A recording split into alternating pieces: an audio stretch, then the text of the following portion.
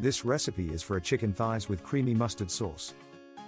Ingredients: 8 chicken thighs with the bone in and skin on, 2 1/4 pounds salt and black pepper, olive oil, 2 onions, thinly sliced, 2 tablespoons of dry white wine, 8 ounces of creme fraiche, 1 tablespoon of good Dijon mustard, 1 teaspoon of whole grain mustard, 1 tablespoon of chopped parsley. Place the chicken thighs on a cutting board, skin side up, and pat them dry with paper towels. Sprinkle the chicken with 1½ teaspoons of salt and 3/4 teaspoon pepper. Turn them over and sprinkle them with 1 more teaspoon of salt.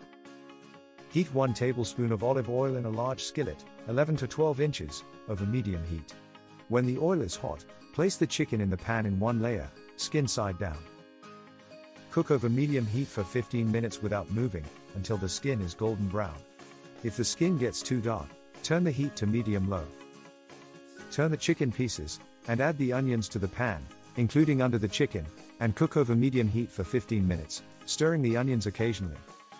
Cook until the thighs are cooked to about 155 to 160 degrees and the onions are browned. Transfer the chicken, not the onions, to a plate and allow to rest uncovered while you make the sauce. If the onions aren't browned, cook them for another minute.